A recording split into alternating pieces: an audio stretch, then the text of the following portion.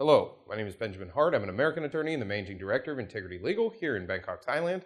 This video today, as the title suggests, we're going to be providing some further information regarding further crackdowns which have been initiated by Thai immigration police in the past few weeks. Recent article from littleindia.com, title is Indians Among 117 Foreign Nationals Arrested in Ongoing Crackdown in Thailand. Quoting directly, this article was written on March 17th, 2018. Quoting directly, the results of the fourth X-ray outlaw foreigner operation, during which the police conducted searches at 111 sites across Thailand, were announced by Tourist Police Deputy Commissioner.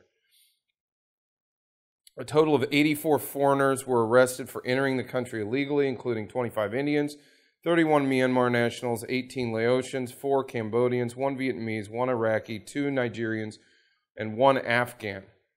The nationality of one suspect is still unknown. It should be added that 20 foreigners were arrested for overstaying their tourist visas. The list comprised 5 Indians, 2 Egyptians, a Russian, a Dutch, a Laotian, a Myanmar national, a Grecian, 4 Cambodians, 2 Chinese, 1 Vietnamese, and 1 person from Qatar. Also, 13 foreigners were arrested for working without permits or working in a job that was not permitted, which included 8 Vietnamese and 5 Myanmar nationals, as well as a Thai employer. The DNA samples of the accused will be taken and they will be blacklisted from re-entering the country for a period of time based on their violations. So, what to take away from this? A couple of things. First of all, clearly immigration authorities here in Thailand are taking immigration matters more seriously than they have in the past. In fact, they're being far more proactive in their enforcement programs, if you will. The other thing that I found interesting to take away from this is, first of all, they noted in there that the DNA of these individuals will be taken. So I'm assuming fingerprints, etc. That being said, I'm assuming that will mean that there will be some sort of biometric database presumably kept with respect to those who are being blacklisted. So where in the past one might get deported from Thailand and figure out some way abroad to sort of, for lack of a better term, sneak back in the country, it appears clear to me that the enforcement apparatus and the identification mechanisms utilized by immigration authorities here in the kingdom, it looks like they're being upgraded. And I think you're going to see situations where it's going to become far less likely to be able to get into Thailand once one is blacklisted, especially during the blacklisting period.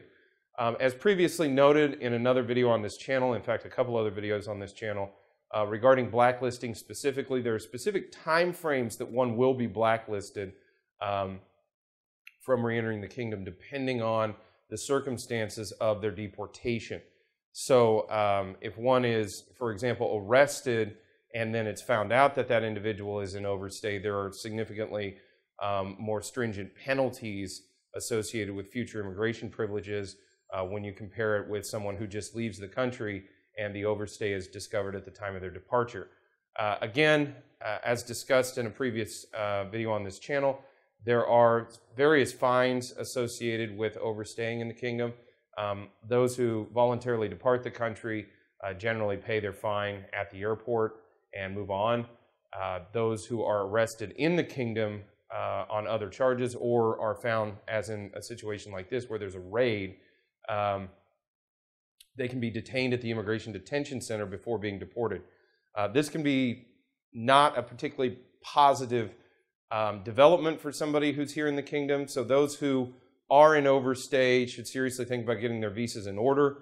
Those who are detained should seriously consider getting legal assistance in order to get them essentially extricated as expeditiously as possible.